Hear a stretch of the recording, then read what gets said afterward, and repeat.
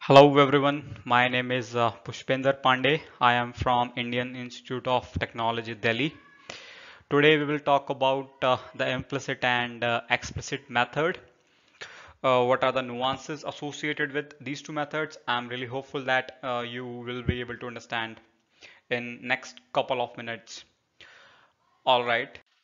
So there are first two generic statements applicable for all the schemes, not necessarily for these two implicit and explicit scheme. So these two are analytical methods to solve your equations. The second is the unknown is found for the next step using your known or unknown quantity. I'll explain in next couple of seconds that what do I mean by known or unknown quantity. Now to understand this, let us take an example of any function, all right, which is varying over time. Let's say in this particular fashion. Now we have unknown quantity at t equals to n. The task is to find out the unknown quantity at t n plus 1. All right. Now we will find out the y at t n plus 1 using your explicit scheme and your implicit scheme. First, for your explicit scheme, the solution at the next step is found using slope at the known time step. We will find the unknown by using the slope of the known time step. The equation is this: y at n plus 1 will be equals to your y at n. This is your known quantity plus delta t. Delta t is your the time step which we are supplying in your finite element tool.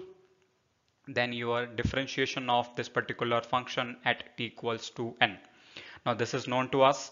Delta t is we are supplying, so it is also known to us. Y equals to n. This is known to us. This was the only unknown quantity, so we can estimate it easily. For your explicit scheme, the solution at the next step is found using slope at the unknown time step. Here the question look like something this: y at n plus 1 equals to y at n plus delta t dot y dash n plus 1. That is a differentiation of this function is done at the unknown step. So since this is an unknown quantity, so we cannot use our analytical methods to solve your unknown quantity. We have to rely on your methods like Newton-Raphson to iterate it and to find out the value of your unknown. Now the one thing which is to be noticed here is that for your explicit scheme, the unknown and the known quantity, these two are lying explicitly on the either side of the equation. That all the known quantities are on the RHS, all the unknowns are on the LHS side of the your equations. So the name is explicit. These two are explicitly defined. Now for implicit, you can see that the known quantity and the unknown, these two are lying on the same side of the equation, and hence the name is your implicit. We have to solve it using your some other methods other than analytical to solve this nature of equation. So this was just a basic difference between explicit and implicit. In next slide we will understand about the detailed difference or the similarity between these two in connection to your FE process. The first is governing equation. Now the governing equation is going to remain same no matter which scheme you are going to utilize, whether your explicit scheme or your implicit scheme. It will use your the basic Newton's law. Your F external is equals to your mass multiplied by your acceleration plus damping multiplied by your velocity plus stiffness multiplied by your displacement. Same for your implicit scheme. For your displacement estimation, here the x is known by using your acceleration. So we will keep everything on the RHS except your acceleration. For your implicit scheme, it is found using displacement. So we will keep everything on the RHS except your displacement. That's how the equation will become. All right, now for the CPU time estimation, this is very economical for the large models, as a mass matrix inversion is quite easy. Here the mass matrix in the explicit is lumped.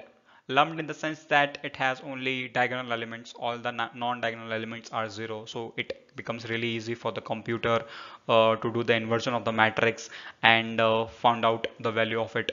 For your implicit scheme, we are doing the inversion of your stiffness matrix, since it becomes really cumbersome and really difficult for the computer to do the inversion. It takes a lot of time, since your larger model consists of millions of degrees of freedom, and to estimation of these quantities becomes really difficult or very time consuming.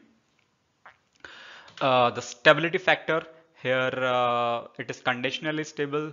Your time step always has to be less than equals to your characteristics length divided by the speed of sound in that material. That is basically the time taken by your wave to propagate across the edge of an element. For your implicit method, it is in unconditionally stable. We can pick up any large time step as possible, but still for the larger models, in no matter how big the time step you are picking up, it still takes less time due to this particular inversion factor. The unknown estimation, as I have discussed in the previous slide, the next state is found used from your current state, and the quantities to be estimated can be separated out at one side of equation. The method is known as forward Euler or the central difference method. For example, you can see that this particular differential equation, dy by dt equals to minus y square, t belongs to 0 and a. You can see that yk plus 1 is equals to yk minus delta t dot yk square. You can see that at k plus 1 is occurring on the one side of the equation. This is your unknown, and these two quantities are known to us. Similarly, for your implicit scheme, here the unknown quantity will occur, unknown and the known quantity will occur to the same side of the equation as observed here. All these points are I have already discussed, so I have not go into the details of it. Alright, so this was about the basic differences and the similarities between your explicit and your implicit method. Please leave questions in the comment sections. Thank you so much for the listening.